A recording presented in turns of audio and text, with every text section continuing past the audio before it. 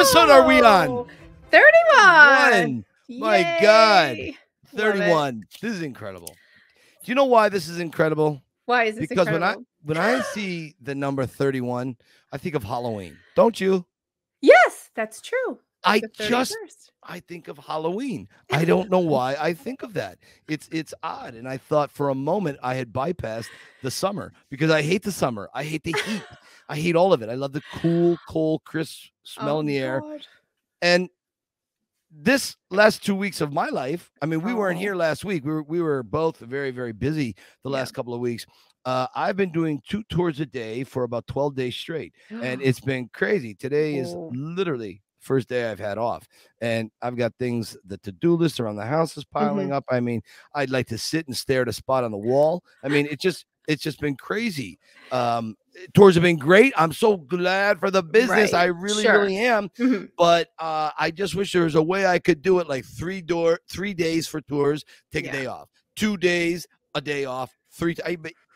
They come in when they come in. You just never, ever, ever know when they're going to come in. Right. And it's exhausting. I mean, I don't know how people do it with real jobs. Like Sue, she works 12 hours a day. She is so understaffed at her store. I don't understand how she does it. Right. And she's got to deal with corporate America. She's got to deal with people in the public. You know, the public can be very rude and abrasive. But she's got to deal with that, understaffing, running around like a chicken with its head cut off. I mean, it's crazy. Yeah. And so I'll complain here. I'll try not to complain too much because she's like, okay, you drive around dressing like Rocky, talking about Rocky and Rocky Land. Your job is amazing. She goes, it ain't bad, pal. You don't get to complain. You don't get to complain. No, I don't. And I try really, really hard to not complain, you know. But every once in a while, she does give me the okay.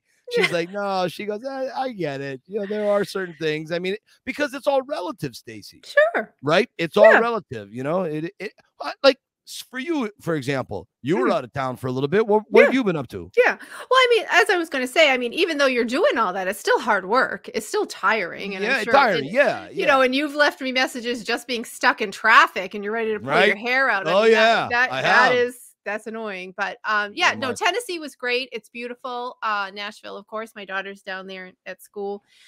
So always so nice to see her. But you know, we did our house shopping and it went great. And I guess what we got out of the trip the most is that we drove everywhere from Nashville to south of Knoxville, all around Chattanooga. Nashville's getting bogged down really, really fast because there's like this migration of people moving south. Yeah. And I'm just the opposite of you on weather. I hate the winter. I can't stand we talked about this. Months of gray skies. I'm done. I got to get out of here. I get it. And so I'm trying to get down there for the weather. And of course, you know, the happy accident is to be by Sarah. So that'd be good. But of course, now in 2 years that I've been traveling since she's been in college, the traffic around Nashville is horrendous. Suddenly. It's horrible suddenly. And so Kevin and I are like, is this really the area we want to move? Maybe we should consider Chattanooga or around Knoxville. So we took the time to go look at all those, communities, and some are just far enough and some are too remote and there's nothing but cows, horses, and a Dollar General. And they're beautiful out there, but I don't want to have to travel 30 minutes to go food shopping, you know? Oh, I understand that. And we saw a few houses, but we're outbid, you know, people are showing up with 100% cash. So it's tough. It's tough. So my takeaway this trip is we learned the communities we want to be in. And so we'll continue house shopping. We will get there, but it's tough right now. It's definitely a tough market right now. So I got you. Yeah. Well, I'll tell you what, we got a guest this week who knows a thing or two about being tough. He really does. Yeah. He's a guy, he's a friend of mine. We wanted to have him on for a real long time. And during the interview, we explained why I was hesitant. Derek Wayne Johnson is a filmmaker. He's a writer. He was an actor for a little while. And I wrote down on my little cue card here, I wrote down some of the documentaries because I didn't want to get the names wrong. Sometimes I miss a word. And his documentaries are so good. I don't want to miss a word. King of the Underdogs, about John Avildsen, and who was his mentor and really filmmaking idol. It was his Spielberg, really. 40 Years of Rocky. This poster right here. He worked with Sly on that to bring that to light. It's a half-hour documentary, and you can see these on Amazon Prime as well.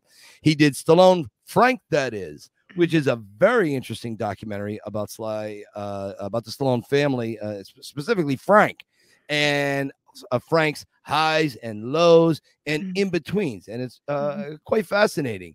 And you get to see a side of Frank Stallone I think a lot of people will be surprised at. So check that out. And the big thing, imagine this. Sly calls him up and asks him to edit the documentary of the making of the re-edit of Rocky IV this past November. Yeah. And Derek did an amazing job. It's actually on YouTube for free. You can go watch it on YouTube, this documentary. And so, you know, with that, Stacy, let's just pick up in the middle of the interview where we started, the opening sentence. Have at it. All right. I'll go get him. I'll be right back. All right. Derek, I can happily say that you are one of the, when it comes to beards and facial, the only one above you is Chuck Norris. It is you and Chuck Norris. You wear that so well. I've been growing scruff now. This is about 6 months. I got nothing. Wow. How long does it take you to grow that? Well, this is just because I haven't shaved in I don't know how long. But you have more hair on the top of your head than I do, so it evens out. You know, it evens out. Yeah, you got to see my back. I don't know what happens when we get older. The hair just starts growing. I'm like Brundle Fly. Remember, what was that with Jeff Goldblum? Right? The Fly. Yeah, it's disgusting. I don't know what happens. You Tell know, you what, take the Rocky IV fake beard. Right. Put it on and you're good. You're good. I'm good. You know, Derek, that is so funny that you said that. I just enlightened someone on the tour just a few days ago, and they had said, "Oh man, you know, Stallone was so smart to grow that beard going out to Jackson Hole, Wyoming." I said, "Well, not exactly." And I had gone through the scenario, and they were crushed that he didn't grow a beard. I said, "No." Sly said, he said, "I couldn't. It was coming in patchy. It just wouldn't come in." So we had to go to beard. Well, I want to say real quick, sorry about the audio problem a second ago. But Stacy, it's nice to meet you. We haven't nice to meet you too. met. And Mike, just seeing your background, it just warms the heart. Thank you so much, brother. You know, I love all you do. I do. This is not, I didn't just get these on eBay or, you know, I've had these for years. Okay. So it means a lot. And they are prized possessions I have here in my Rocky room. I did bring them in so I could have them up front for this, but normally they're on the wall. So, and I do have your signature, and oddly enough, I have John's signature, John G. Avildsen's on the King of Underdogs poster, which I love. And I have Cue the Rocky music back on the bookshelf, just so you know it's there. See that? See that? That's amazing. And then even John's painting right there. So, and Nibley's painting, right? Yeah. Isn't that brilliant? I mean, it's always hidden in podcasts when I'm on this angle. So, John, just so you know, if you're listening, it's there. Exactly. There. And for those of you wondering who John is, John Rivley, Icons and Art, he is the official Rocky artist for MGM, but he's also the greatest artist for MGM when it comes to Rocky. I mean, this guy is brilliant. So you guys know all about him. Go look him up. Derek, it is so awesome to have you here because Stacy and I consider you an expert in the field of Rockyism. I mean, you could probably teach a college class on Rocky. I mean, you've gotten so much FaceTime in with creators of the series, and the reason, let me just mention to people what you've done Rocky related. So you did a little documentary called King of the Underdogs. You did one called 40 Years of Rocky. You've got Stallone, Frank, that is, and you also were asked by Sly to edit the Rocky IV documentary. Derek, I mean, what a list in the Rocky world to be a part of. When you think about that, how does that make you feel? You know, sometimes I'm still pinching myself. And, you know, I tell you what, a bullet point to teaching a class, you could write the book. I'll teach it. I'll teach the class from the book with all that you know. But, and Stacy, I'm sure you as well, just, you guys know a lot of stuff. I think I come from it more of the filmmaking aspect of it. Sure. Yeah, it feels really cool. It all started with, you know, my relationship with John Avildsen, and then from there snowballed into Sly, and here we are today. So I never knew when I set out to make King of the Underdogs that it would, like, all these other documentaries would come from it, which I just can't believe. I mean, it's just truly, and what's really cool is getting to meet all of you guys in this Rocky world, and watching you all, you know, how you respond to my films. And it's, in a way, it's almost like, I hope this comes off the right way. It's like I get to put on screen a lot of things that you guys have been thinking or wanting. Right. And able to do that, if that makes sense. And I'm very thankful for that, and grateful. And just the fan base has been really supportive of my films. And of course, Sylvester just being like, hey, let's do this one, let's do that one. I'm like, whoa, big deal. Right? You know, and we're definitely going to be talking more about that as we go along. But one of the things I wanted to talk about, a funny thing happened a week or two ago. One of our co-host fill-ins, Tony C., he had reached out to you. And not that I didn't want him to reach out to you. It's just people have asked. Stacy has had numerous requests. Yeah. Just, why don't we get Derek on? And I go, he's doing his thing. Let him do his thing. And she was like, wait, you guys have issues? I said, no, I love the guy. I said, he's just doing his thing. And I never really shared kind of what I knew through conversations with you. And it turns out, on one hand, it's a blessing to be somewhat of a Rocky, Karate Kid, Stallone documentarian, but it can also be a bit of a pigeonhole curse. Would you just tell us a little bit about that and how it's affected you? Because I didn't want to bring you back into the Rocky universe, because I knew on the surface you were trying to break out of that mold, and I didn't want to drag you back in. I wanted you to be our first guest on the podcast. Right. Tell us how it's helped and hurt.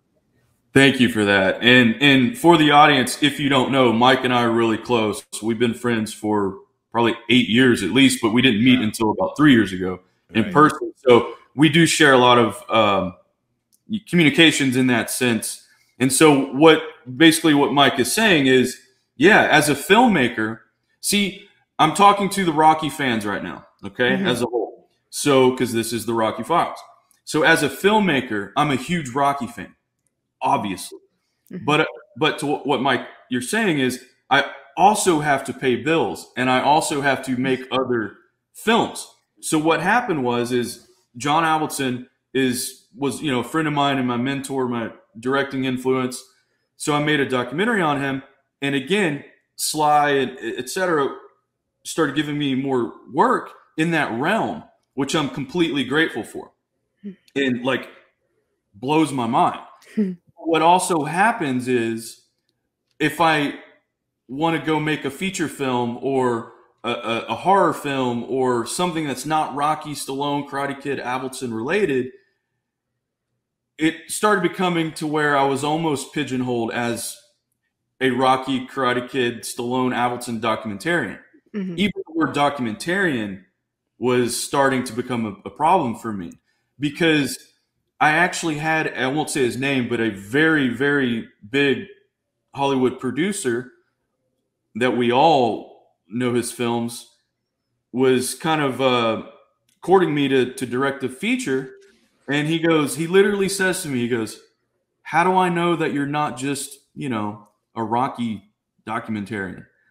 And that was a moment where it was like, oh no, because there is more to me, as there was more to John Avildsen and Sylvester Stallone. You have to branch out and do other things. So it's been difficult because you don't want to upset the fans, but at the same time, I can't just keep doing those types of films. Now, obviously, guys, if Sly was like, I want you to direct a Rocky movie or a Creed movie, or, you know, Zapka and Macho are like, hey, come do a Cobra Kai episode. Of course. Are you kidding me? Yeah. You better. Exactly. Like, I'm taking away your Rocky card if you don't, okay? Exactly. Absolutely. But it's been a struggle because I love Rocky and Karate Kid so much, just the whole Avildsen Stallone world, but I have to protect my brand.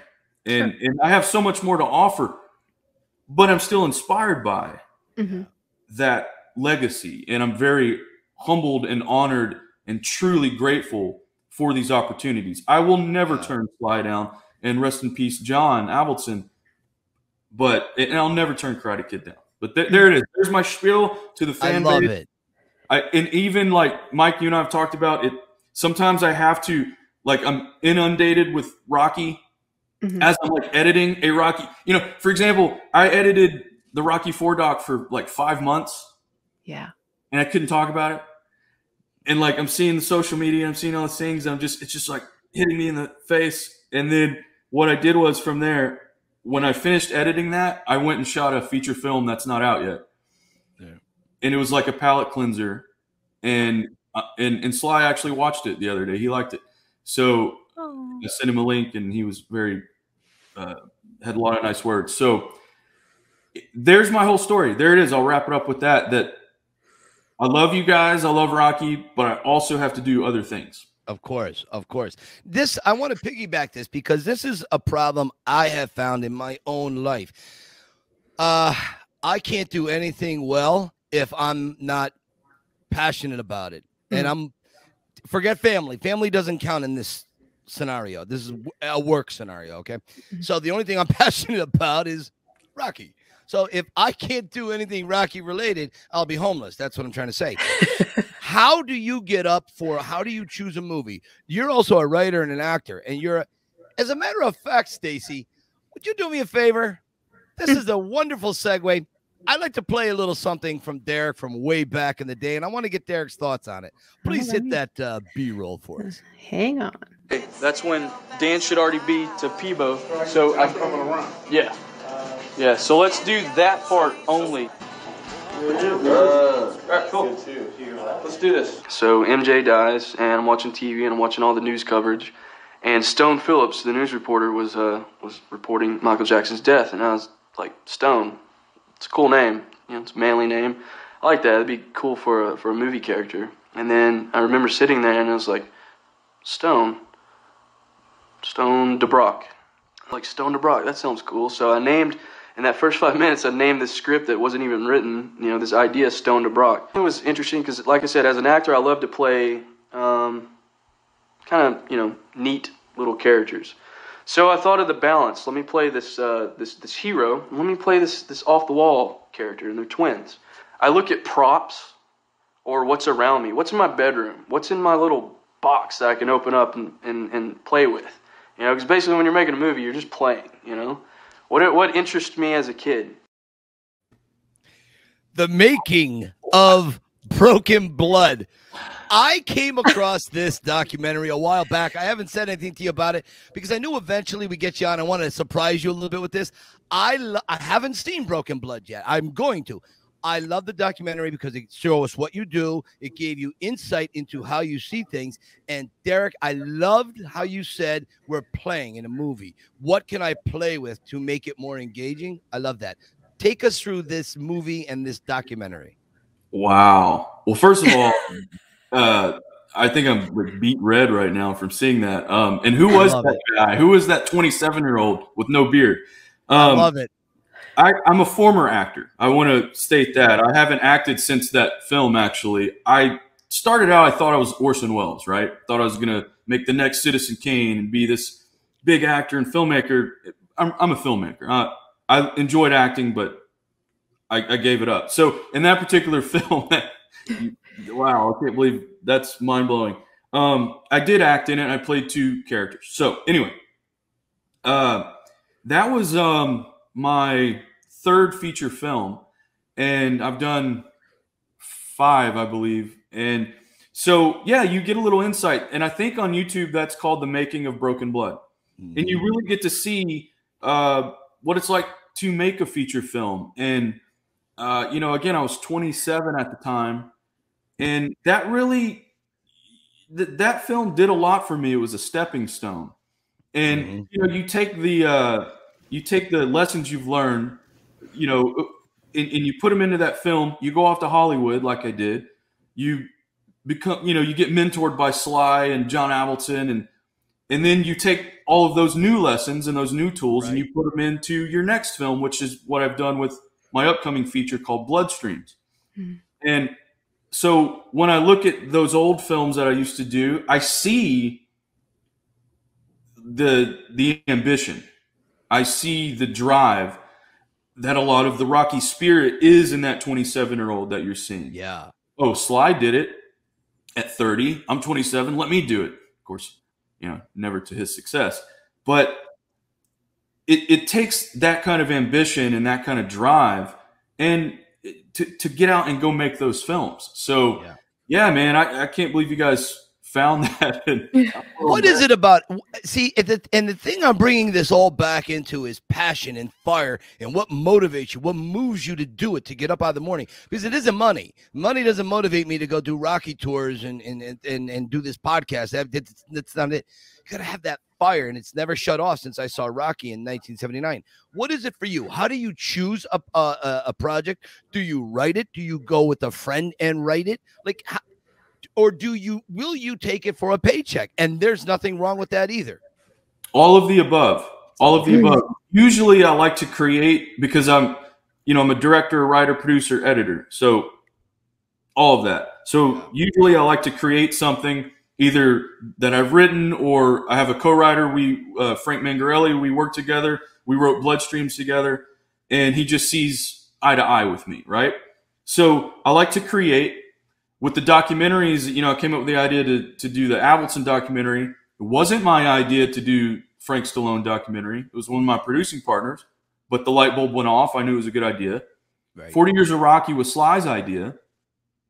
Bloodstreams was my idea. So was Broken Blood, etc. So you never know. Obviously, if I got an offer, like Sly offered me to edit Keep Punching, The Making of Rocky vs. Drago, of course. So it all kind of, now I've turned down a gazillion projects. Okay. I've been fired from a few. I've been rejected for several. So you just have to, if you believe in the story, if you believe in it, do it. If you don't believe in it, but the paycheck is nice, hey man, we all have bills to pay. It just depends. But what you saw in that was that hungry John Avildsen mentorship. I had not met him yet. I was hungry, and I went and made a movie, and the rest is history. We've had numerous conversations of how Rocky has affected people's lives. You're growing up. You're from Texas, right? Right. Yeah. Is it Carthage? Yeah. Yeah, I thought it was. You're watching Rocky as a kid. You're watching The Karate Kid as a kid. How did that affect your life? And how old were you? Oh man, this just reminds me of Mike when we met in person for the first time. We were so jazzed and talked. We were. So it's good to talk to you about this stuff publicly. Man, okay. So, and thanks for sprinkling in Karate Kid there because it kind of goes to that Avildsen. Absolutely. It absolutely does. So the first movie I remember seeing in the theater is The Karate Kid Part 2. I was 3 years old, and it blew my mind. And Rocky was always there because, Rocky 1, 2, 3 were before I was born. Right. Rocky 5 when I was 2. Rocky 4 when I was 2. But Rocky 5 was the first one that I remember seeing a movie poster or on the marquee, right? Yeah. So like I'm growing up watching Karate Kid films, and Rocky, like the sequels, like they're there. And as a kid, naturally in Texas, there's, back then it had to be on TV or a VHS. at the rental store. Yeah, so, yeah. You know, they'd play Karate Kid 3 religiously, like on the Family Channel, and they would always play, I think it was Rocky 2 on Showtime. So that's what I was like watching. Now, at the public library in Carthage, when I was a little kid, you could go rent VHS tapes for free. So, with your library card. So my grandfather would go rent the Rocky movies. They had 1 through 4. And I remember this particular release because they had a teaser for Rocky 5. So, and, I'm a kid, so naturally I'm watching 4, right? I'm like a little kid. 4, yeah. 3. But one day he watched 1 with me. Whoa. I'm a little kid. I'm like 7, 8, something like that. Probably 7. Yeah. And I got it early. I felt it early. Right. And that had a huge impact on me. And guess what? The same grandfather was who I would watch the Karate Kid films with. He really? Was my Mickey. He was my Miyagi. Yeah. Grandfather. And he was showing me these films that were inspiring me. And he never did not watch it with me. Right. If I brought it to his house, he would watch it all the time with me. And I'll never, ever forget. My grandfather, he said, I love Rocky because I like watching the underdog win. Remember, he doesn't win, as we all know, in 1. Right. But he does win. Right. Mm-hmm. And my grandfather knew that. And he instilled that in me as a kid. Mm-hmm. So, yeah, man. Take me through round 14. That is something, we have a lot of things in common, both being very handsome, by the way. Exactly. Yeah. We're not as beautiful as Stacy, though. I mean, are you kidding me? I swear to God, she's the best. I mean, why do you think she's the co-host? I mean, people, they just adore her. They do. My parents love her. Sue loves her. Everybody loves Stacy. Right. Thank you. absolutely. Stacy, you could do better than Mike as a co-host. She just doesn't put those emails out there, but she gets them. So, Derek, you and I have one super major thing in common. Round 14 is our favorite moment. How's that impacted your life? What does that mean to you? Wow. Yeah. I mean, it's my favorite scene in all of cinema, hands down. And, it means everything to me. And I'm not trying to just say some broad answer. Let's talk about it from a filmmaking perspective. And then we'll talk about from a viewer perspective, like life. Okay. Sure. So from a filmmaking perspective, it has all of the elements that make cinema. You have your hero going down, the villain, even though we all know Apollo's not an actual villain. So the antagonist is going to win. The protagonist goes down. The mentor looking out for his kid is telling him to stay down because he's protecting him. The heroine, the female love interest, the beauty, comes out, willing the hero to get up, spiritually feels that. He gets up. The antagonist sees it, is taken aback. The protagonist didn't listen to his father figure because, I'm going to get emotional, because now the boy, even though Rocky was 30, is now becoming a man, standing on his own 2 feet, fighting for himself, his soul, his love, who's come out, willed him to get up because she is his equal. She is not just the girlfriend. She's equally in there with him all the way. He gets up and he fights some more. Cinematically, and with Bill Conti's music and Avildsen's direction, obviously the performances, my goodness, Carl's face. It's everything you want in cinema. The close-up of Talia. Now, from a filmmaker perspective, it's literally perfect. Right. From a fan perspective, from a viewer perspective, from life, that's why we watch movies. Exactly. I watched that scene over and over and over again. Same with the crane kick, by the way, for different reasons. Same motivation, but different. Right. Depending on film. And that, my friends, is why round 14 is, to me, the greatest piece of cinema history, because it has every element. There's not an element missing from that scene. Right. Exactly. Yeah. Exactly. Wow. Do you refer back to that when you have tough times on a shoot, when you have a tough time in life, in your personal life, whether it's with relationships, whether it's they're romantic, whether they're business, paying the bills? Do you ever reflect on round 14 and saying, what am I trying to, I just want to get through this goddamn day. I just want to be standing at the end of the day. How am I going to get through that? I always think of round 14 when that happens to me. Absolutely. I mean, we all should just make T-shirts that say round 14, and I guarantee you walk in the store, people are going to know what you're talking about. Exactly. You know, kind of thing. Absolutely. I mean, it's, when I interviewed Talia for King of the Underdogs, she and I off camera, like, she made me tear up. And really? I think she teared up because we were just talking about it and the impact of that scene. She talks about it in the documentary, which I haven't seen my film in a while. You make it, you see it 1,000 times, and you got to let it breathe a little bit. But if I remember correctly, we do break down round 14 in the documentary. Yeah. And, she's talking about that, and the way she talks about it, like, she gets it as an outside viewer as well. Like, everyone gets it. So I'm kind of digressing here, but do I think about it? Yes. And, you could also watch the ending of Rudy. Sure. You still get that feel. So it's like every generation, it's like the 70s had Rocky, the 80s Karate Kid, the 90s Rudy, for those inspirational moments. Yeah, and that's what people were drawn to. Look, no one watches. Actually, I remember when I interviewed Sly for King of the Underdogs, and I asked him about round 14. He goes, no one ever asked me about that. They always want to talk about the final round. And I knew I was onto something because the glint in his eye. Right.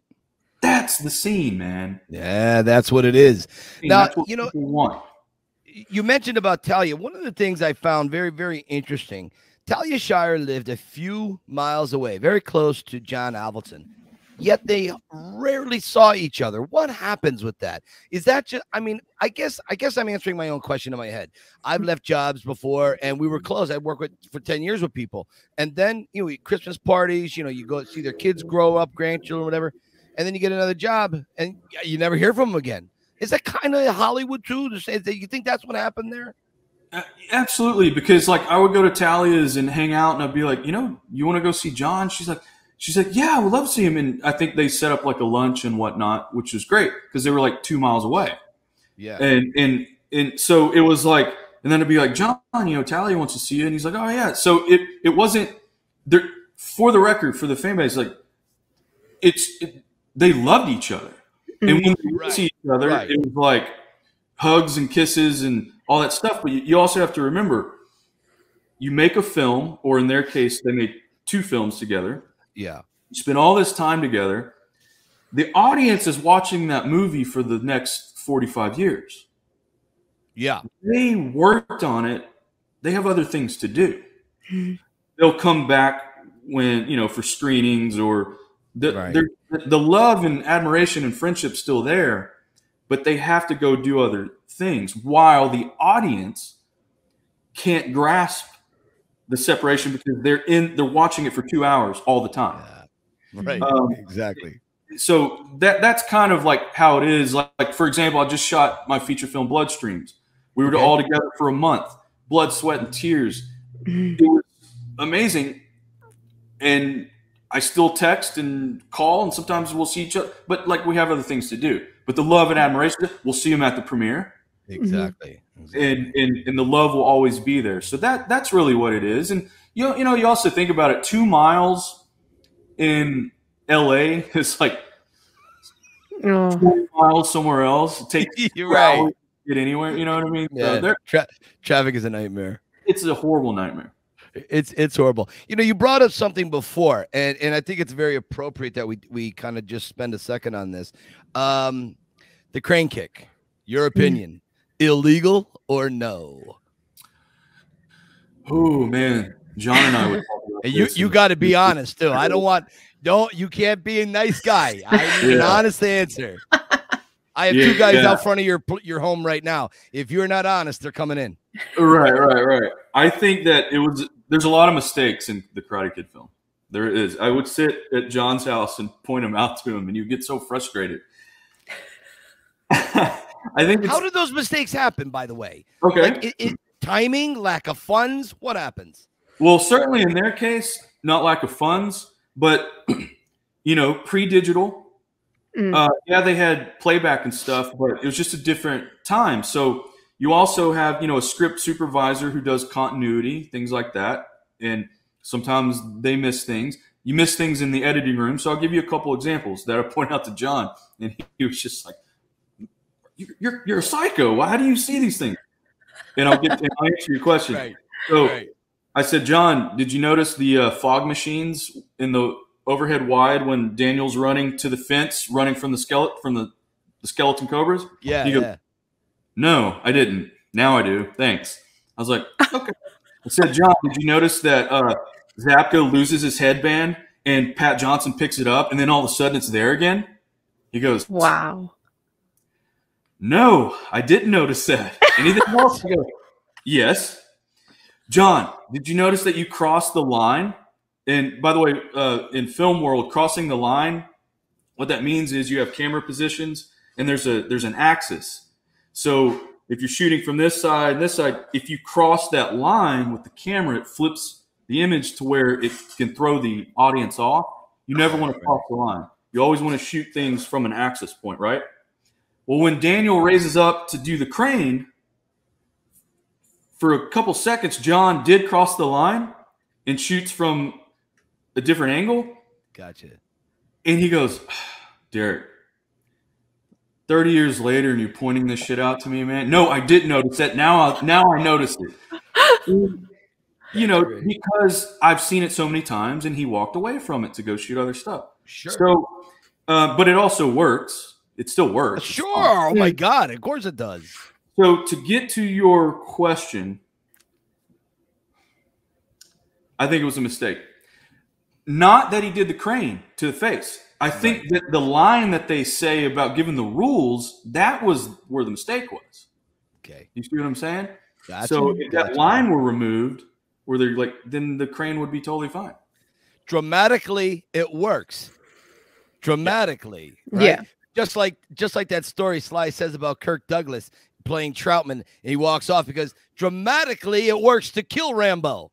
Dramatically, but then it's like we can't have 7 sequels, okay? There's potential here, Kirk. I'll never forget when Sly told that story. It's a great story. That's happened. I remember in Rocky 5. Rocky goes to Russia. His kid's like 7. And he comes back in Rocky 5, right? Rocky 4, he's 7, comes back 8 weeks later, kid's 15. And so I remember on the set of Creed 2, Sly and I were out front. He was having a big stogie, and we were talking about it, and it was very jokingly. There was no accusatory night. It was just a lot of fun. Yeah. And so I mentioned this to him, and so he takes a big, on the stogie, blows the air up, and he leans into me and he goes, "You're thinking too much, Mike. Just enjoy the movie." I thought that's perfect. That's exactly what. Come on, it's a movie. You just want to sit back and have fun. I get it. Exactly. And you and I have talked about how you're so good. And Stacey, I'm not sure if you do this too, but Mike really knows every frame and like what's in the background, the gun, things like that. Things, and I would be like, I'd be like, well, Mike, I don't know. Maybe you shouldn't read into it too much, because I see it. I'm a filmmaker. I know that sometimes. Right. But I also know sometimes like Kubrick would put Easter eggs in his films, right? Yeah. So with Sly, I remember, there was the whole question of if in part 1, the thug says, you should take her to the zoo, that whole line. But then in 2, he proposes to her at a zoo. So Ryan Rebalkin asked me that. So I asked Sly and I was like, yeah, was that intentional? And Sly goes, I never thought about it. I just thought the zoo looked good. I didn't think about it. First, it just happened. I was like, exactly. Oh, okay, cool. I love that. You can't read into it all that much, but what makes it fun is when you do read into it. Yeah, and Mike, I know you do. Like with the gun. Remember the gun? You and I talked about the gun, and finally Sly told me the story on where that gun came from and why the knives were in all over the apartment. And hearing that was like, wow, like I have this whole concept in my mind that, you know, Rocky had the gun. He was given a gun because when he went to collect money, guy didn't have money, so he gave him a gun. And I told Sly that, and he goes, that sounds pretty good, but that's not what it was about. It was so simple. It was just so simple. Yeah. But see, that's what I love about you, Mike, is your deep dives are so like, because I guess the point is you did do a deep dive and then you got your answer. Yes. You know what I mean? And in the documentary, I think in Kings, you talk 40 years. Yeah, right here. 40 years of Rocky. Was it 40 years where you say about the Ring magazine book, or was it the Avildsen King of Kings? One of the docs, you have it in there. You know what? I think what it is, Mike, is you and I have talked about that. Yeah. I think I don't remember if I actually highlighted it in a doc, but I remember you and I talked about it, that I asked Avildsen about it because maybe that's it. Yeah, because you see it early in the foreground, right, in David Thayer's office, and then a few scenes later, Apollo's reading through it. So I asked John, I asked John Avildsen, I said, you know, was that intentional? Because to me as a filmmaker, that's like, because I want to do that sort of thing. He goes, yeah, right. Foreshadowing. He said, I put it in the foreground. You see it. You don't know you see it, but you see it. Then it comes back later. So if you rewatch it, there it was, sitting on the desk or whatever. So that was totally intentional. Now I know, I love that, by the way. You tell a great story. You've told it to me, and I know you've talked about it before. Can you just touch on a little bit about the $1,000 story about you and Avildsen? I really love this, and I know you've said this several times, but I'd like to have our viewers hear this story. It's actually friggin' inspiring to me. Please have at it. Absolutely. And I'm open to anything and everything today. So just anything you want to know. Stacy's got her questions. We're only 20% in, 40% in. All right. I've got all day. So my day is dedicated to you guys. I love it. And audience, once again, like I can't tell you how excited I am to be here, because like Mike and I, and now Stacy, we just go way back. And when you sent me that book, I remember. So the $1,000 story. All right. So 10 years ago, 2012, I had film school under my belt, 2 feature films, acting. I was in some Hollywood stuff that, you know, I get 49-cent residual checks for. So I was hungry. I was working. I was doing it. And I was grinding, man. Like, big time. I was very ambitious. I was working on Hollywood stuff and independent stuff, but I just hadn't cracked the surface yet.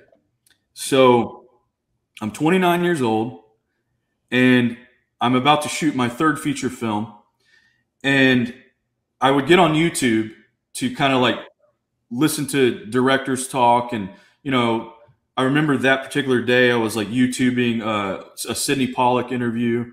And then I came across a John Avildsen interview from 1988. Mm-hmm. And John, obviously Rocky and Karate Kid, my equally 2 favorite films of all time. They both have the #1 spot. John directed both. Mm-hmm. So he was my hero, my influence, and I studied these films for years. Here's an interview of him. So I'm studying it and I'm getting motivation. And I look down at the username, or whatever you want to call it, on the uploader on YouTube, and it says Avildsen1221. And I go, somebody's a big Avildsen fan. And I clicked on it.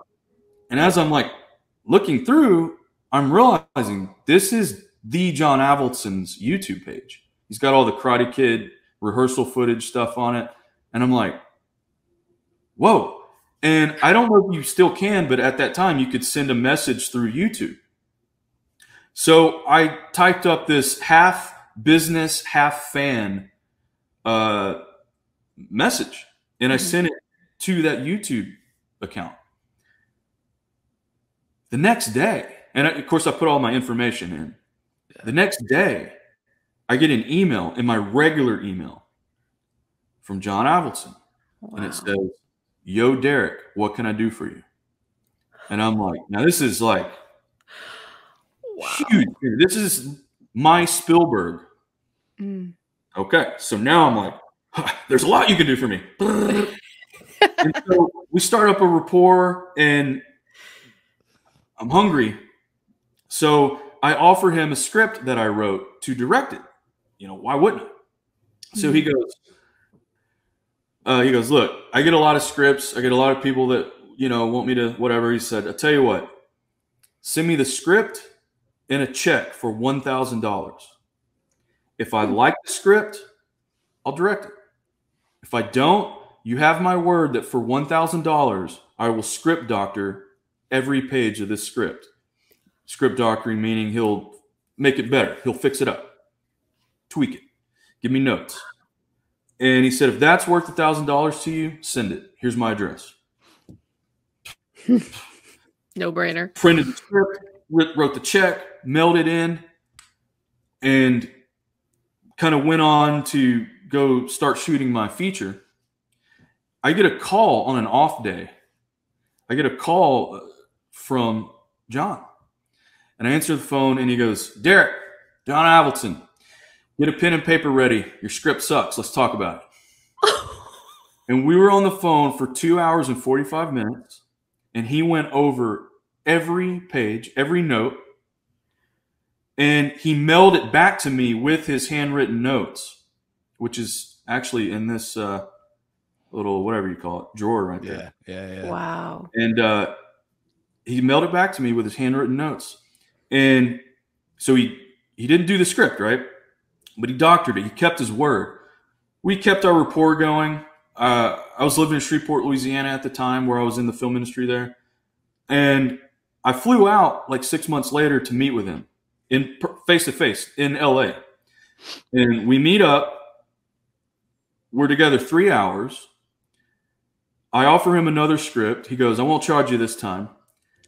I hadn't even made it to the hotel yet after a 3-hour amazing experience. And he texted me and he passed. He's like, I read 10 pages. I wasn't interested. I fly home. I'm devastated. Sure. But I wouldn't change that meeting for the world. Right. And then it clicks.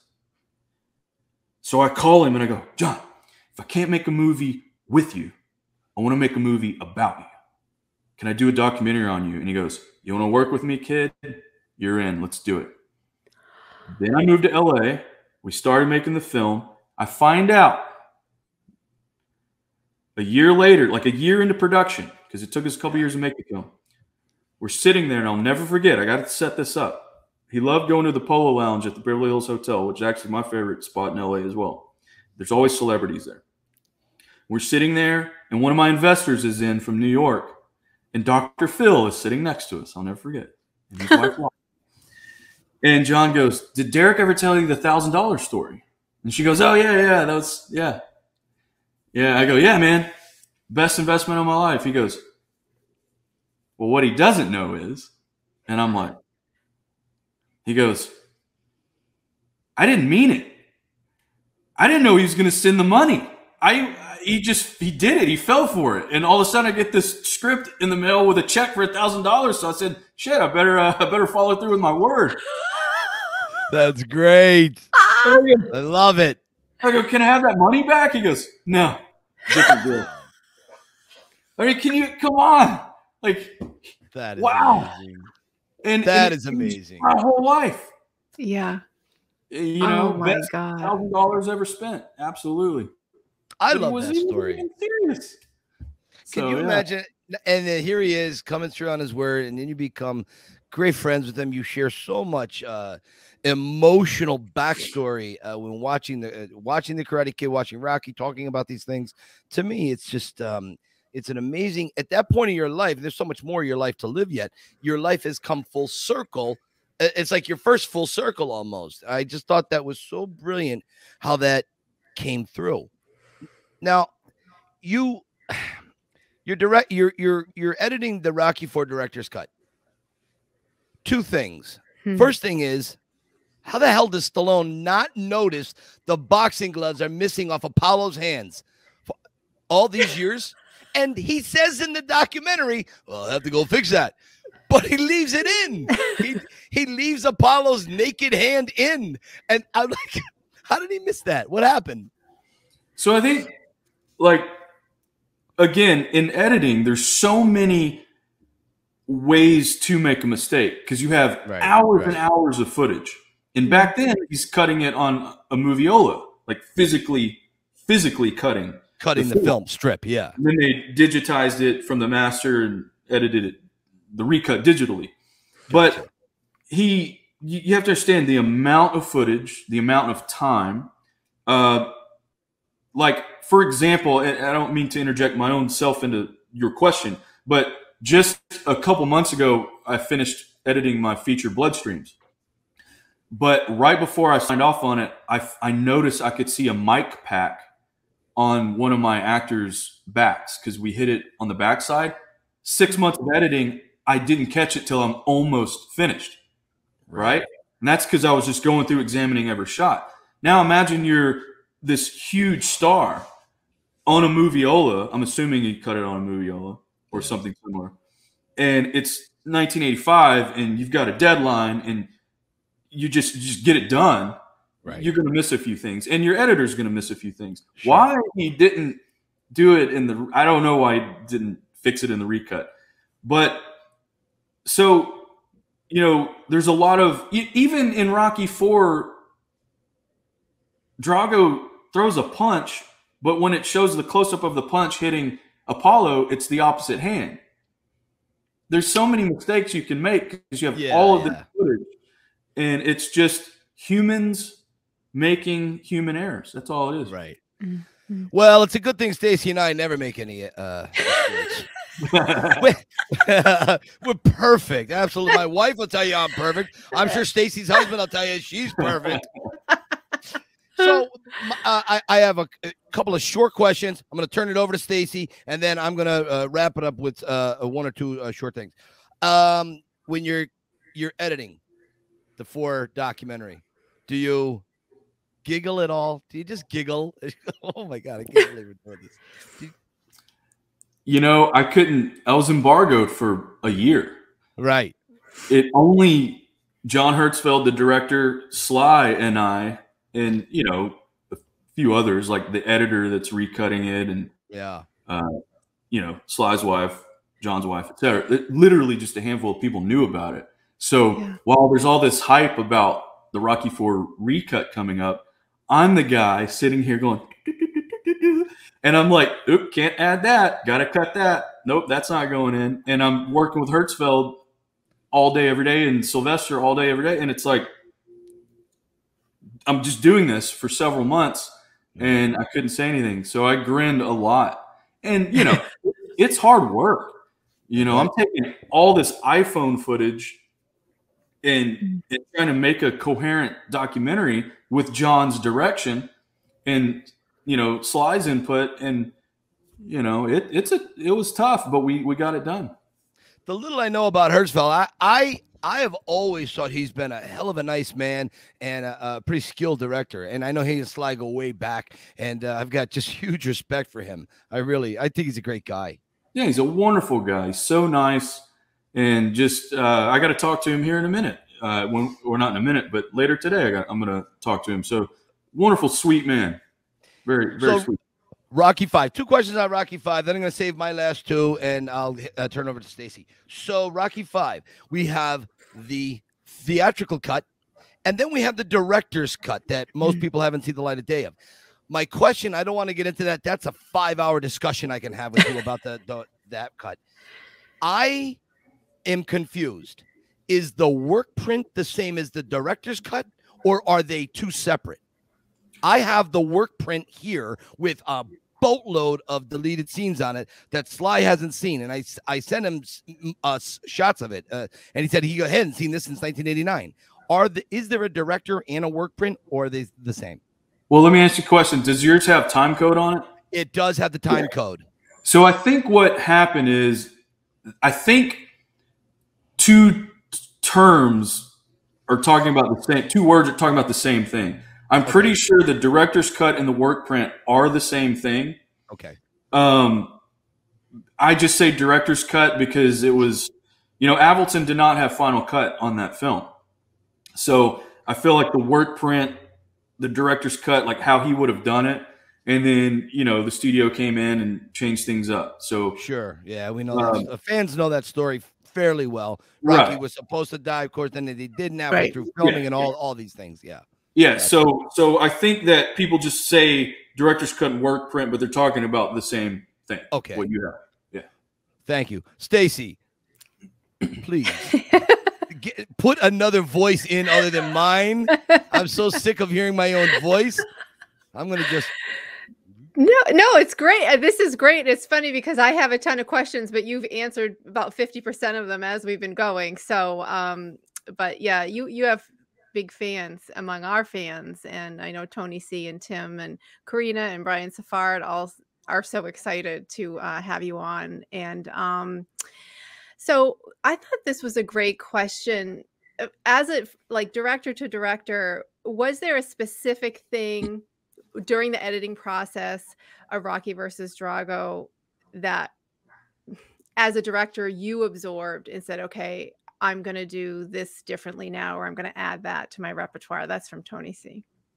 Great question. There's two parts of that, of my answer.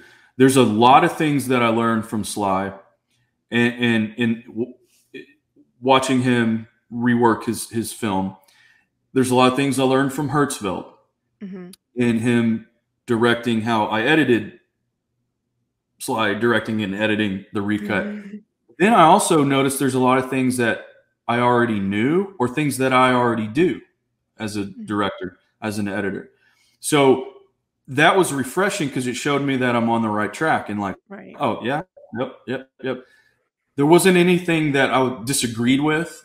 And just the way, because Sly and he's given me notes a lot on some of my films and stuff. And I remember, one time we screened the rough cut of Stallone Frank, that is, with Sly, and he was in my ear with the stove, just giving me notes the whole time. So, you pick up these things and you and whatnot. And so I'm watching it and I'm going, oh, that's interesting. So that's why it's a film masterclass in learning, directing, and editing from the man himself. But also, I think a lot of people will agree that you also kind of see him doing a lot of the same things you do when you're in the editing room. And it makes you feel like, okay, I know what I'm doing. Yeah. Still, absolutely. How validating. Yeah. It's like, oh, okay. Like, for example, when he's just even like, when he's taking the shot of Tony Burton, he's going, okay, tilt it 10%, blow it up 5%, whatever he's doing. God, that's literally what all of us do all the time. We fix our shots in post. So that was really cool. That's cool. And validating is like, hey, I'm already doing some of the right things. That's so cool. Yeah, very, very. And Tim is asking, and I can't even imagine, like, you grew up admiring this person your whole life, and now you're working with him. How do you keep your head focused? How do you not go into fan mode, number one, and you're feeling like the newbie on the block? And how do you remain in director mode when you're also a fan? I would think that's hard, at least right at first. Yeah, it is hard. You have to tell yourself you're one of them. It comes down to, do you want to be a fan or do you want to be a friend? I work in this business. I don't want to be a fan. I want to be a friend. I want to be a colleague or work. Right. You always save the fandom for later. So, like, for example, the first time I interviewed Sly was so professional. It was, I tell everyone, it was the best day I've ever had on set ever. Everything went so perfect. And he was so great. It was for King of the Underdogs. And it just was this professional accomplishment, right? Yeah. Didn't ask for a photo or an autograph. Total pro. Right. Then, like, I would run into him on the street. Hey, man, how's it going? Then I'd go to his house. Then we'd hang out. And then, you know, all these things. And that's when it's like, hey, you know, by the way, I want to ask you the question. You start doing the fan stuff. And he knows that. He knows that I'm a fan and all that. So, but he also respects me as a professional. And that's the balance you have to have. Because, like, you know, you're the 100th person that day that has, yo, rock. Right. How about be that person that doesn't do that?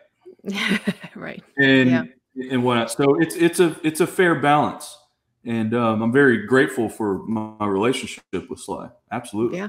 Yeah, absolutely. Yeah, quick question. I know I can't help but talk. I'm such a horse's ass. So you know what's funny? 15 years ago, Derek, you probably maybe could have seen yourself standing in line at, say, a Comic-Con to meet Sly or whatever, going up to him in a restaurant. You probably could have seen that. Not anymore. You can't go to a Comic-Con and stand in line and pay $50 to get you can't do that. When you're friends with the guy, that's all changed, right?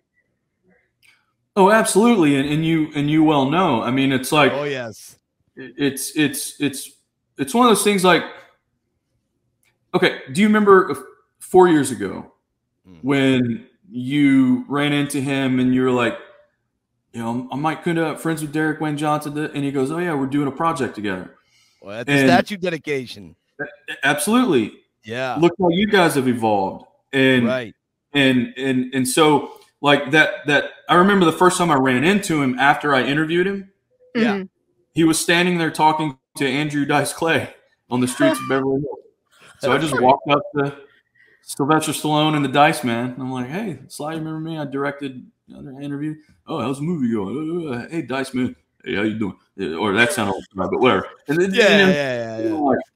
But I had a reason. Like I had a reason to go talk to him because I wasn't being a fan. I was like, hey, we worked together. Remember me? Yeah.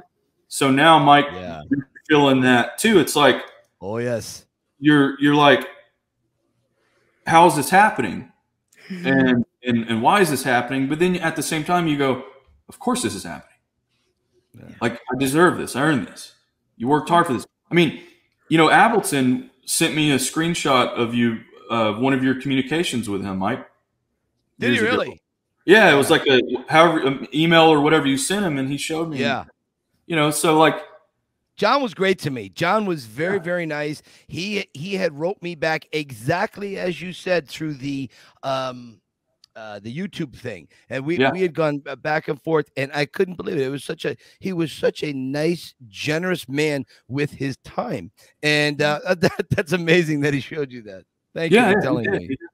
And I remember Sly and I've talked about you and stuff. So, you know, it's just you've earned it, and that's how I feel. It's like that day before he and I became friends, I'd only worked with him for one day, but I had earned my spot to go talk to him about our project. Sure.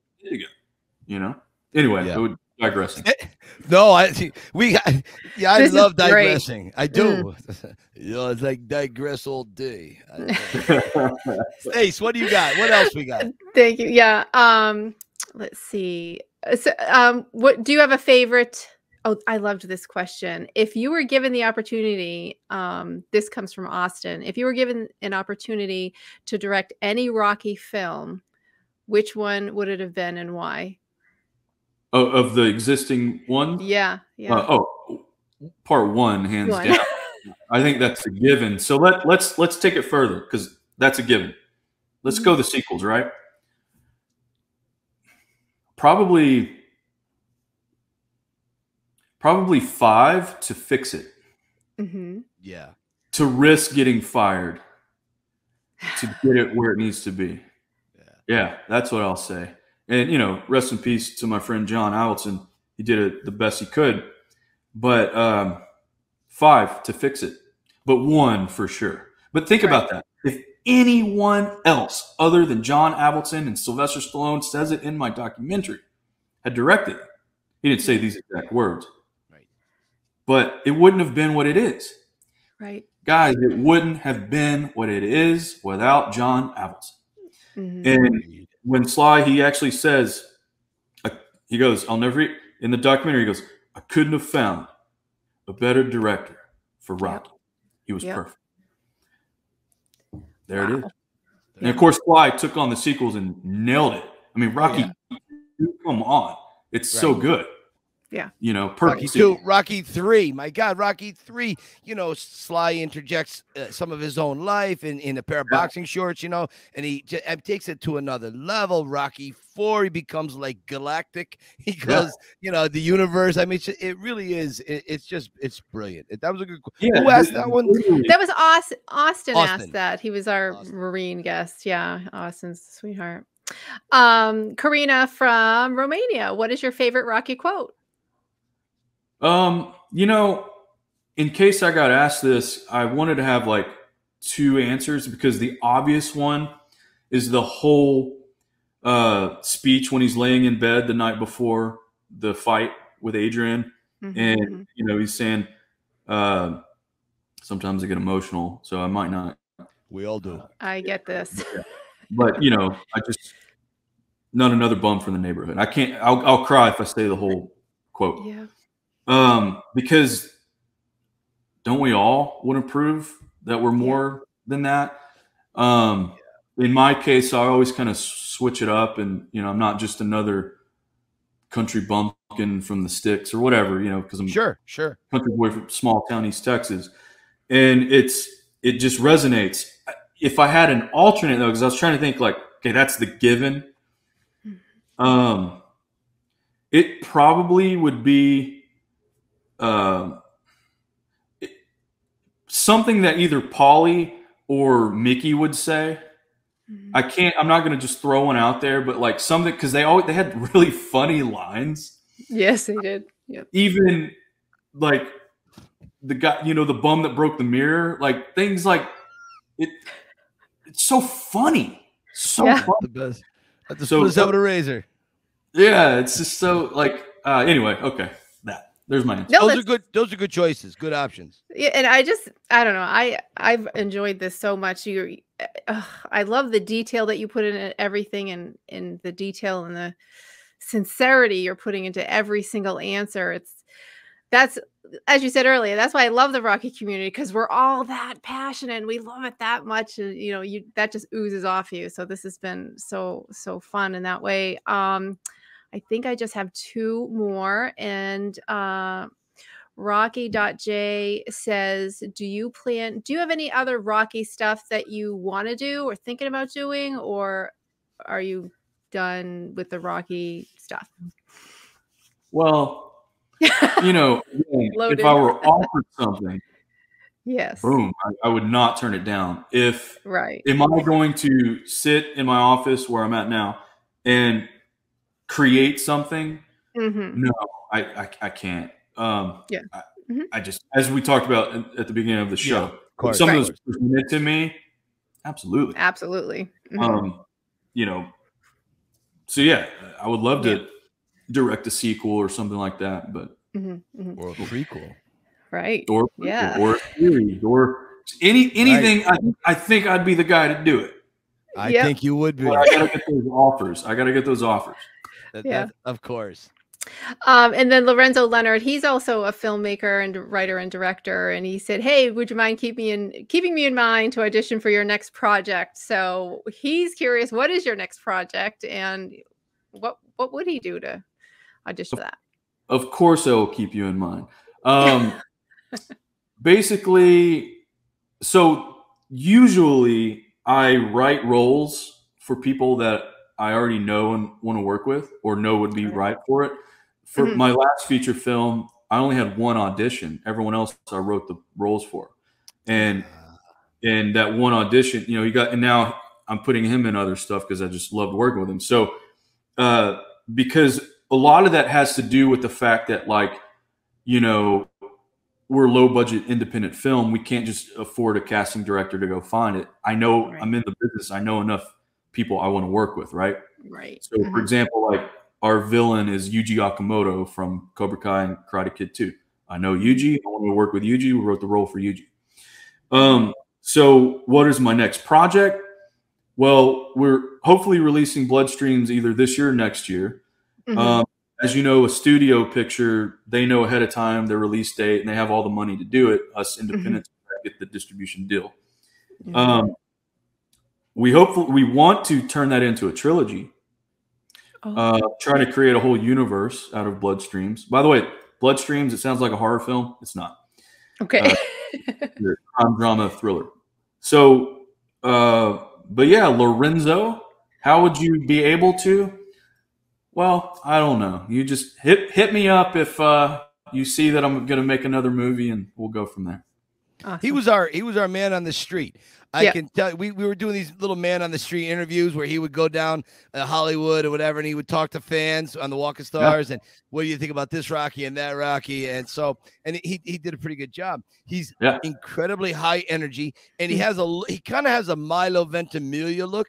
All right, he really does. So he could be anything from like leading man to background. He could do it all. So there you go, Lorenzo. We'll see what happens. We'll see what happens. And he does have a few things streaming. And another production coming. So he was super excited when you were coming on. Very Lorenzo's excited. A good guy. Yeah. That's awesome. Hit me up, Lorenzo. All right. Awesome. Stace, any other fan questions? No, that was it. You, like I said, you answered them as we went, and those were the remaining things. So thank you so much. Yeah. All right. One of the things, you and I had talked about, and I actually forget this because we had so many conversations. The footage that Lloyd Kaufman had and that John had, was there anything of value in there that we have not seen that fans would be chomping at the bit? Because we know the majority of that footage from the early Rocky, the original Rocky, was burnt, is gone. That's what they did back then, with one exception. Stan Shaw has the Dipper scene, but for some crazy reason, Stan's never going to let it see the light of day. I don't understand this. Is there anything worth of value that we haven't seen yet? Okay, from the movie itself, and you've met Stan, and I've met I met him at really nice man. From the movie itself, shooting like scenes from the movie, I don't know. I don't think, other than Stan stuff, right? But from the making of, from the behind the scenes, I hate to tease the audience, but you asked. Yes, I do have all of Avildsen's home movies, and there are things I will never, ever, ever release because they're not bad. That's not what I'm saying. They're just personal. Gotcha. And I have things of Sly and his family, and John and his Avildsen and his family, right? That I will never release because it's just a code of honor. I'm just not going to do it. However, does that stuff exist? Absolutely, because they lived a life. They lived lives. Yeah. And the camera was rolling, but there's just things. Again, nothing bad whatsoever. Just things. No. Just personal. But as far as like, did I leave anything out that? Aside from that could have been seen? Yeah. Absolutely. The documentary is only 30 minutes. And let me tell you why, because a lot of fans were mad about that. They were. I'll clear the air. And you know the story, Mike. Yeah. So I had hours and hours of this footage. Sly was like, this is before he came up with the idea for 40 Years of Rocky. He was like, hey, can you ask Avildsen if you give me all of that on a Blu-ray? I just want to have it. Maybe throw some Rocky music on it underneath. And I was like, yeah. And John was like, yeah, my treat. So I put together probably 2 hours worth of footage, and I know I have more than that. And I put the Conti's music underneath in it, and it was a nice gift for Sly. He was very appreciative. He got to see things he hadn't seen in 40 years. So a year later, Sly pitched me the idea at his house after watching King of the Underdogs. And we thought it'd be like an hour. Okay. So because it's home movies, there's no dialogue. there's a trick in filmmaking. If a 7-year-old can't sit and watch it, then you got a problem. You got to keep a 7-year-old's attention. I cut it for an hour. It got so redundant, so repetitive. How much can we see of him just in the ring sparring with Carl? So I was like, Sly, I don't know. He's like, try 45. All right, because we knew we couldn't make this 90 minutes, guys. Like, we knew it. Yeah. Oh my, I was bored. That's just reality. It's just footage. So I take it to 45 minutes, and it's still redundant. And now I'm terrified because I'm like, the audience, what Sly and I are trying to accomplish, they're going to get bored. Right. Because it's the redundancy. So I'm telling Sly this, and you can see, like, even now, I'm like, oh, Sly, I'm trying to figure this out. And he goes, make it 30 minutes. And if they don't like it, they don't like it. But if it works at 30, it works. If it doesn't work at 45 or 60, we don't want to do it. Right. He goes, come back to me if it works at 30. Now, you have to understand this. This is a man that knows filmmaking, knows storytelling. He knows exactly what I'm talking about. He trusts me enough that I'm like, Sly, I'm telling you, it's not working at 60 or 45. And he's like, if it doesn't work, we don't do it. If it works at 30, we do it. I cut it at 30. Boom. It's working. So I'm like, Sly, yes, now there's nothing redundant. And he goes, right. All right, let's do it. And so we did it. He did it in one take, as you know. And I had him record an intro and an outro for me. That was the only two things that I needed from him to make sure I got. And we worked on those a couple times. But everything else, the meat of it, is one take. I gave him notes the night before. As I've got my headphones on, it's on the screen. I'm listening to him. I'm watching him. I'm looking at my notes. He hit every note. Brilliant. Marking it out. So, fans, that is why 40 Years of Rocky is 30 minutes. Trust me, it didn't work at 45 on. Gotcha. There it is. For the record. For the record. All right. Best advice you got from John. Best advice you got from Sly. And any advice you got from Frankie. Wow. Best advice from John. That's a loaded question. He always said, have an opinion and stick to it. Now he also said, now Derek, remember, I got fired a lot because of that. Yes. But he said, have your conviction. And he also said, learn how to work it. In other words, stand your ground. You might get fired. If you know you're right, you're right. But he said, but have a little bit more finesse than I did and play the game. Because look, you have to think about it. A studio has all this money. They've chosen you. You have a vision. They have a vision. Yes, put your foot down. Hopefully you'll win. But he said the trick is, and Frank Capra, the great director of It's a Wonderful Life, etc., told me this, it's in the documentary, make them think it's theirs. Make them think it's their idea. If you make them think your idea is their idea, now you're going to get to do your idea and you won't get fired. Best advice from John Allison. Wow. The best advice from Sylvester, so much. Not that there wasn't much from John, but sorry. Okay, give me 5 seconds. There's so much in my brain right now. Take your time. Take your time, yeah. I can juggle. I can tell jokes. Yeah, there you go. From a filmmaking perspective, he really just gives a lot of really good notes. And like I said, the anecdotes to where he's like in my ear smoking a stove and he's just giving me notes and stuff. I don't want to just say one thing that he's told me because there's so many inspirational Sylvester Stallone quotes out there and advice, all this kind of stuff. Every day on Instagram, he's giving advice. So let me give a unique answer in the fact that all of the notes, advice, inspiration, things that he has said to me. I mean, he told me one time, he said, Derek, you have the soul of an artist.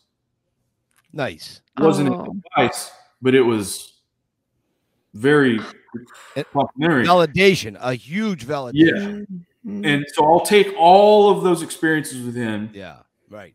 And I'll keep it here. From Frankie. Oh, Frank.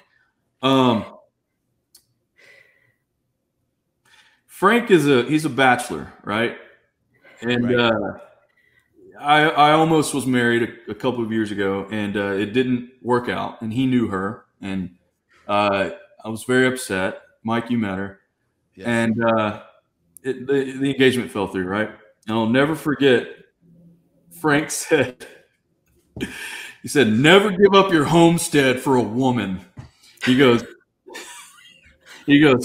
"Never do that. You should know by now. Look at me, Derek. I'm happy and I'm okay." And he said, you never give up, you never uproot for a woman because this is what they do. Now, clearly, guys, he's not serious. He just was trying to inspire me to kind of like buck up. You'll be fine. Right. But I got relationship advice from Frank Stallone. So from the Frankster. From the Frankster, I'll never forget that. And he was trying to cheer me up. Nice. Frank, I have Frank was Stacy and I were just talking about this, and oddly enough, this is so funny. My wife and I were talking about Frank last night. Frank really was one of the first people that I met in that inner circle during Balboa. I was just a little boy, that old Tom and Jerry cartoon with the big bulldog and the little dog that's nipping at his heels all the time, right? And so here I am in Kensington. It's about, I don't know, 5 o'clock at night. Sun's going down. Sly just arrives where he's going to film the with Lil Marie at her house there. Yeah. And I'm standing there with this black and white painting, and Frank is the first one to see it. He comes right over to me, and that was my initial. We just started talking, and he had filmed. A lot of people don't know this. Frank filmed an entire documentary's worth of video from Balboa. Every day he was there. Derek, will we ever see this? Okay. This kills me that we can't see this. Okay. I don't think he'll be mad for me saying this, but the camera that he used, one day I'm at his house and he goes, it's obsolete, right? It's a little mini DV camera or whatever. And he goes, "Derek, like I have so much footage from Rocky Balboa. Like, can you get this to work?"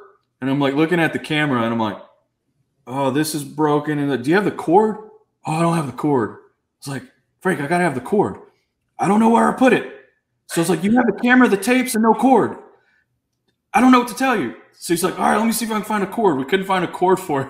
So like I have held the footage in my hand and could not access it because I wanted to use it for the documentary.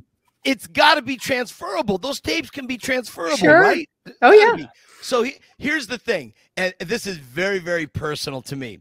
Frank has Sly signing my painting. He has this look of me, and he has Sly signing it.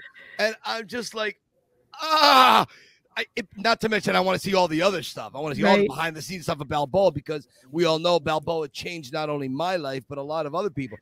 Balboa took my life and took it headfirst skidding into a whole freaking other direction. I mean, it's crazy. Right. Jesus, that's just amazing. Anyways, Frank was so kind and generous to me during the filming of Balboa.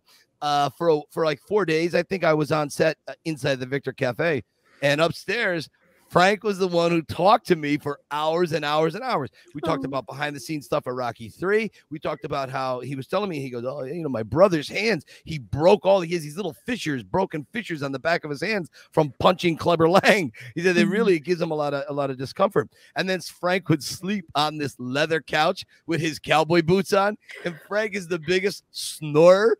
I would be sitting in a chair next to him, right? And you could hear Sly downstairs barking out orders and whatever. It was amazing. It was an amazing experience. And Frank would wake up and he goes, "Hey," he goes, "You know what, Mike? Come on, let's get out of the coffee tent and get a coffee." So we go down to the coffee tent, we get a coffee, and we come back. And he was very, very generous to me. He was. So I always, when it comes to that, I take my hat off to Frank. Oh, nice. Yeah. All right. So And I just want to say we just got a follow from Frank, so we were we did get a follow we got Frank. a follow from Frank, and I did a little dance. So how about that? Say I was very grateful to see him follow us, so that was great. Yeah, Derek, if this kind of doesn't apply to you, and then again, I guess it can apply to you. I don't know how you want to come at this next question, but I'll leave it in your hands. You got 30 seconds, my friend. You're in an elevator, and Sylvester Stallone walks in. What do you say to him? When's our next project? Nice. Nice. You don't need 30 seconds. You got 3. Succinct, concise, and probably one of the reasons why Sly really likes you. Right to the point. Well, thank you. Yeah, he's great. And no, that's probably what I would ask him because, we've done four together. He's appeared in 2, and then we've worked on 2 together. So yeah, I that's what I would say because I think that one time I was talking to Hertzfeld and I don't know, we were just how you just talk about things. I was like, you know what? I don't think Sly I even have an autograph from Sly. And Hertzfeld goes, he's giving you more than an autograph will ever be worth, Derek. I go, yeah, I know he has, and it's true. Like I've had my elevator pitches with him, sure, and I probably annoy the heck out of him because I just obviously I want to work with him again, and but that's what I would say. I would say, when's our next project? And I would say it with total confidence and mean it, and hopefully something would come from it. One of the experiences you had, I'm going to let you go in about 12 seconds, but I did the one experience you had, it's I guess it's my personal thing. I've always wanted to have with Sly. I wanted to sit on the couch and watch Rocky with him and talk about it. I know that the first Rocky, you went through clips of it. You watched it on, I think it was at his house. You watched it. I know you watched other things. You caught the end of First Blood at one point with him. To sit there on the couch with Sly and to ask those questions, for me, I'm all about the minutia. There's so many minute questions I have. I have a desk drawer filled with maybe 1,400 questions. Obviously, I'll never get a chance to ask them all to him, but there are some that just drive me absolute crazy that I'm fixated on. Forget global warming. This is what keeps me up at night. Why did Sly, for this one, in Rocky Balboa, why did he choose a Rambo M65 Navy military jacket? Why is Rocky wearing that? I couldn't even understand that. Then in Creed, he wears the same M65 military jacket, only it's black. Why did he choose a brown Irish tweed hat for Rocky Balboa and then go back to the Navy? I don't understand this, Derek. It makes me nuts. This is not an act right now. This is the nuts that goes through my brain that drives Sue crazy. I don't know. And I'm always telling you from behind the lens, from a filmmaker's perspective, don't read into it. I don't accept that. I don't accept that. And here's why. There's got to be a reason. Rocky's always in a leather jacket or sweats of some time, even a flannel pullover, a heavy flannel. Why an M65 military jacket? Why? Why that? Even if it was something, okay, let me calm down.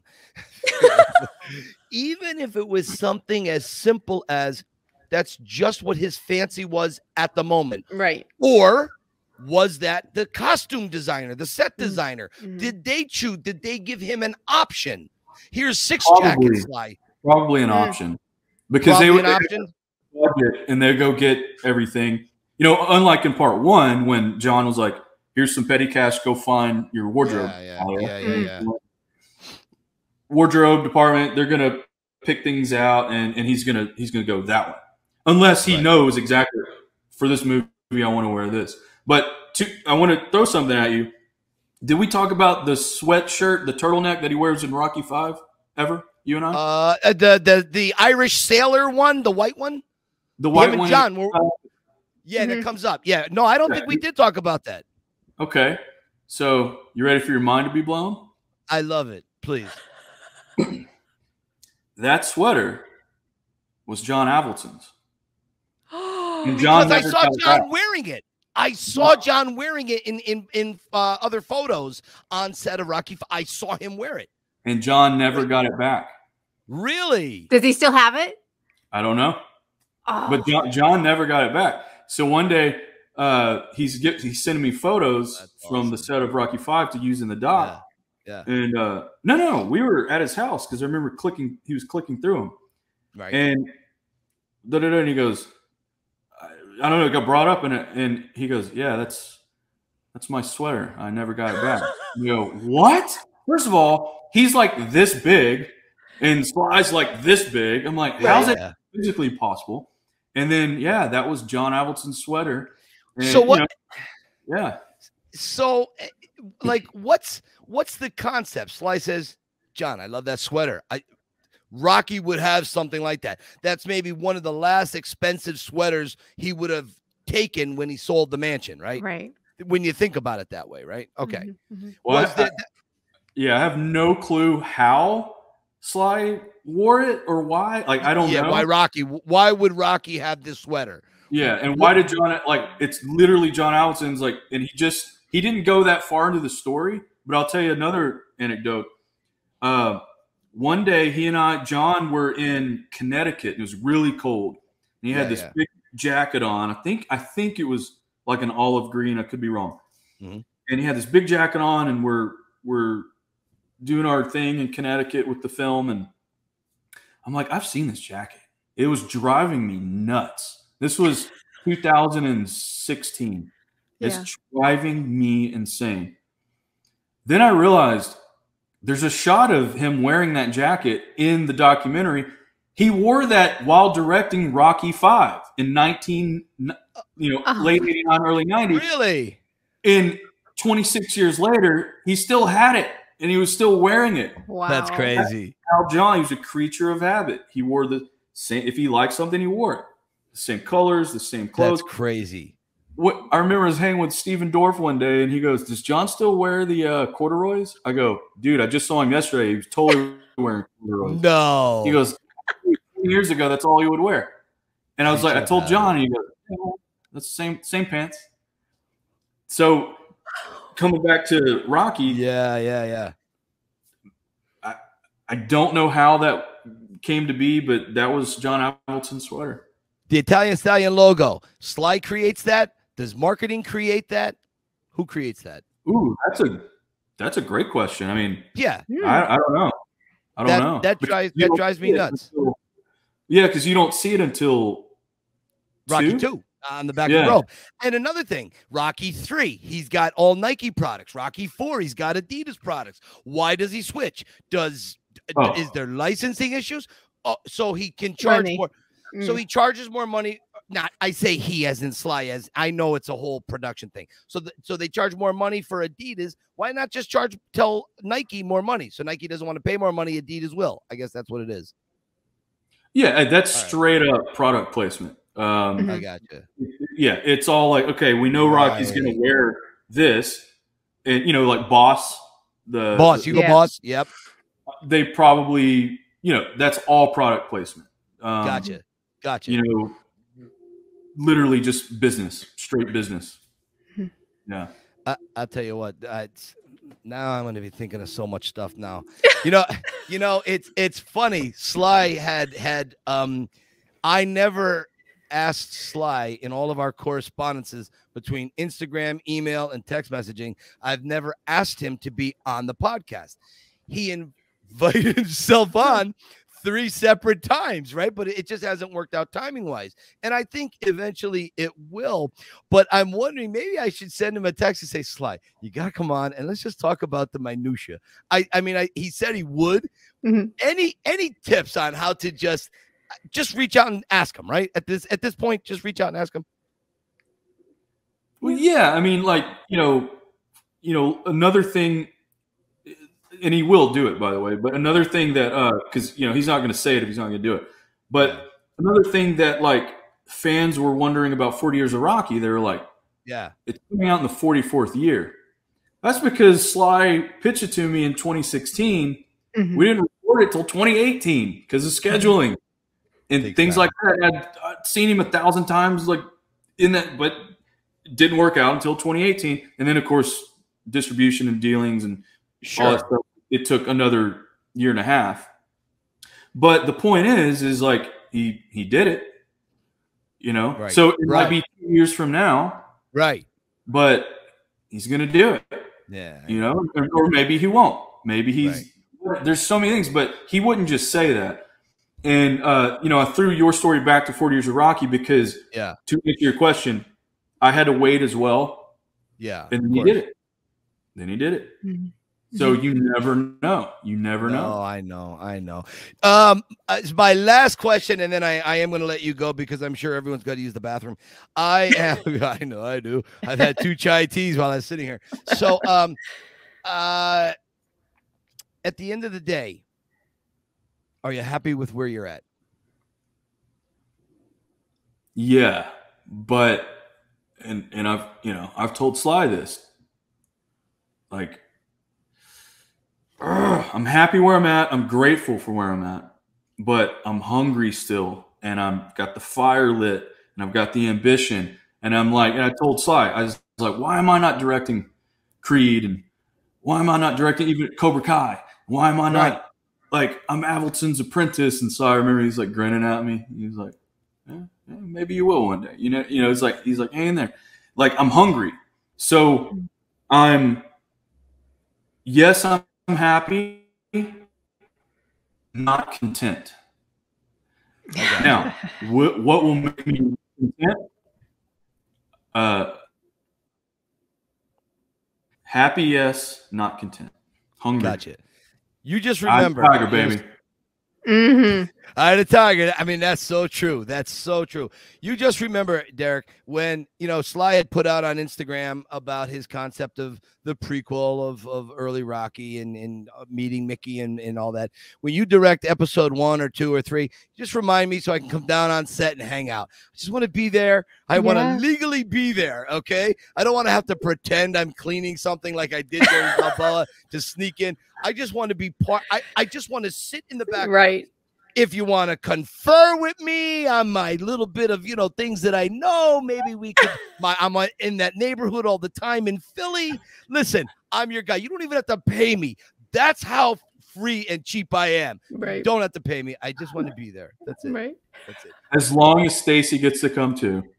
Of course. I'll be there. Adrian factor. In this magical fairy tale world where I do get to finally direct something like that, it'll happen. We both have to be there. Yeah, but it would be wonderful, man. I you know, I hope so. I hope that I get the call one day. But look, hey, I got the call to edit the Rocky IV doc, and I was just shocked, you know. So who knows? Who knows? Yeah, Derek, I love you. I adore you. And I am a fan and a friend. Thank you for doing this podcast with us. I'd like to have you back on because I'd like to delve a little bit deeper into, I want to go even deeper on your thoughts on each Rocky movie. We hit huge Rocky 1, Rocky 5, Rocky 4, but I want to come back to this. Is that okay to have you back? Well, I will come back anytime. I would love to deep dive in all of those things. There's so many things that we got to talk about. And also I feel the same way about you. And it's so great to be on your show. I've been a YouTube subscriber. I've been watching, and it's just always, you guys are so much fun. It's so good to be here, and just have me back anytime. I'll beg you to come back. Let's talk Rocky. I can't wait. And Stacey, it's wonderful to meet you virtually. You too. Thank you. Yes, you too. Let's do it again. Mm-hmm. Derek, as our mutual best friend Rocky Balboa says, keep punching. Take care, Derek. You too, guys. Thank you. Thanks, buddy. Bye-bye. Oh my God. How about that, Stace? I'm just, I'm blown away. I am telling you, I'm just like, good guy. And I wanted to say that I'm sure he'll watch this episode, but I wanted to say to him, when I watched King of the Underdogs, I I was crying on and off of that entire documentary. I absolutely loved the reverence, number one, he has for Rocky and the impact that it has on all our lives. And I love the reverence that he had for John Avildsen's just style. And, they talked about how stubborn he was. But you know what? He had his vision. And when he said, Avildsen told him, have an opinion and stick to it.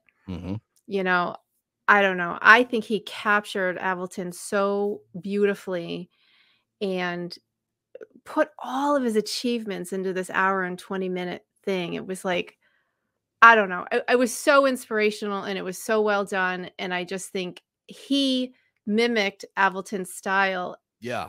In the way he did the documentary. You know what I'm saying? Yeah, sure, so as moving as Avildsen is in his movies, Derek was in the documentary. So it like complemented him with that similarity, if that makes sense. Oh yeah, very much. Yeah. No, very, very much so. And Derek is a well thought out guy. He's not a guy you saw. He was well prepared, had whether it was notes or whether it was off the top of his head, either way, he was prepared. Just like we try to be prepared. We try to offer something a little bit more than maybe your average podcast does. And that's why I really knew Derek was always going to be just like a quadruple home run, Super Bowl, World Series, Wimbledon type of guest. I knew that. And I'm really glad that I got to clear the air with fans who have been asking to have him on. Derek is he was a go-to guy for me. Yeah, he was on the original list. He was. I didn't want to put Derek in a position where he would have to say no to me. I don't want to do that to anybody because I don't want to hear no. I've heard no about 80,000 times and I'm so sick of hearing no. Aww. So I didn't want Derek to have to put him in that position. So, but it all worked out and we're great. So Tony C, this is to you, my friend. Thank you for pushing me past my little nervousness on this. Thank you, Tony C. Yeah, I love Tony C. Yeah. But yeah, he was I don't know. I'm gonna be like thinking about this one for a long time. Just so inspirational and he's so sincere and I just loved him. He is. Loved him. He really is. Yeah. He's just a great guy. Stacey, what else do we have to close out this epically long show? I know this is a long one. What was I just wanted to plug Rick Babcock, where is he here? Did I? Rick. Yeah. Rocco Bob 33. I can't find it right now, and I apologize. But on Instagram, here it is, the Rocky Files t-shirts. Here's our banner, and I just wanted to show off the t-shirt again. Look at that. And some orders. Rick said some orders are coming in, and that's good. And Roz got hers. She sent us a little video, and Tim got his and sent a video, and so we're gonna be posting all those like one long commercial. I gotta get one for my mom and dad because they watch the show religiously. So maybe I'll put an order in for those guys, and then next time I go in, I'll record mom and dad wearing them or something. That would be kind of cool, right? Get mom and dad on here. Yes, I would love that. Yeah, so I think that'd be kind of fun. You guys can all go get those now. So yeah, and he's doing such a nice job right out of his basement. He's amazing. I love Rick. Yep. The guy's A+. Stacey, if someone wants to find you, how can they find you? I am at Had Me at Yo because that's true. And the Rocky Files and You Were Wild Ones for my other men's mental health podcast called Stigma Does Not Define Us. I'm on there as well. Beautiful. You're looking for me? You can find me at the Yo Philly Rocky Film Tour on Instagram, and you can find me at TikTok Rocky on TikTok, but it's not TIK, it's TICK because somebody else had TikTok Rocky. So come find us, follow us, watch us, get a t-shirt. We don't get the money. Money goes to Rick to cover expenses. Eventually we'll put that towards something in the show and we'll really start doing some incredible stuff. Got some good ideas coming, people. Stacey, I think it's time to go to the bathroom. What do you think? Yes, absolutely. All right. Everybody, thanks for watching this very epic episode. Derek, thank you, my friend. We will see all of yous soon. Keep punching.